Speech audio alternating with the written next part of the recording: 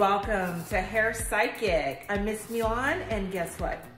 Now we're moving along, and we're gonna blow dry. I typically like to air dry, but because of the tutorial, gotta expedite this. So we're gonna start off with a leave-in conditioner. I have used this Paul Mitchell.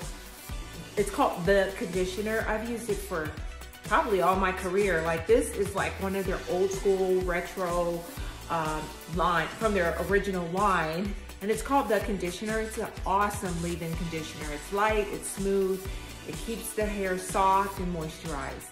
And then I like to always top it off with Paul Mitchell Skinny.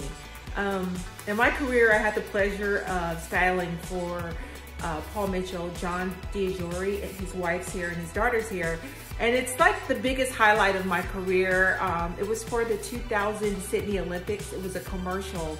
And I still remember it like it was yesterday. I'm just so honored to be able to have that opportunity as a hairstylist. Thanks for watching. All right, so we're back. I've got the leave-in conditioner, and I also have the Skinny Serum. And I'm just gonna saturate the hair, get the base, kind of get it in there as well. And we're gonna proceed and blow dry. All right, so I put the leave-in conditioner in, and now we're gonna proceed and blow dry. I prefer to use a round brush and also a paddle brush. The paddle brush will keep it fluffy and light, and the round brush will smooth it out. We're gonna start with the paddle brush. The light and fluffy. And if you don't have a stand like this, you can always air dry it overnight. That's what I do. I typically make sure that I towel dry it really thoroughly, and I just let it air dry until the next day. But because of this video, I've got to speed things up. You see how smooth this is.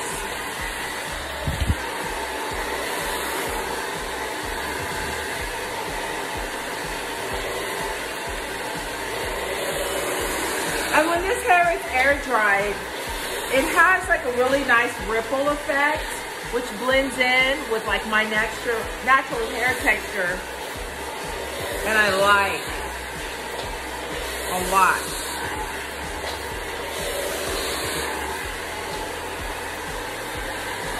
So, because I need it to be fluffy for my show, I'm just gonna get some of the moisture out of it and move on. Because I definitely want it to be fluffy. I don't want it to be straight. All right, I just want to do a quick demo with the round brush technique. This will help keep the hair smooth. But I had to remind myself, I want it fluffy like the hair I'm wearing right now. So I'm gonna just leave it sort of damp. Just remove some of the water, so when I start to sew my wefts, I don't have water dripping everywhere. Okay, guys. All right, guys. Thanks for watching.